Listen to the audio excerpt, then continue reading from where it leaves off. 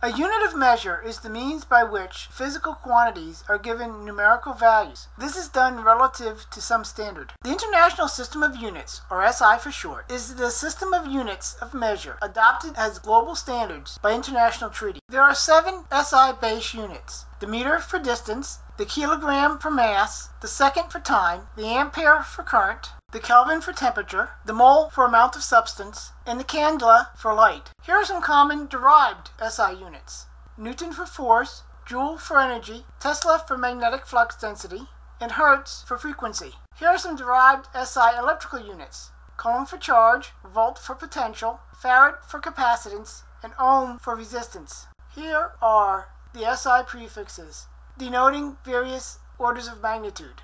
You have the deca for 10, hecto for 100, kilo for 1,000, mega for 1,000,000, and giga for 1,000,000,000. On the small side, you have deci for a tenth, centi for a hundredth, milli for a thousandth, micro for a millionth, and nano for a billionth.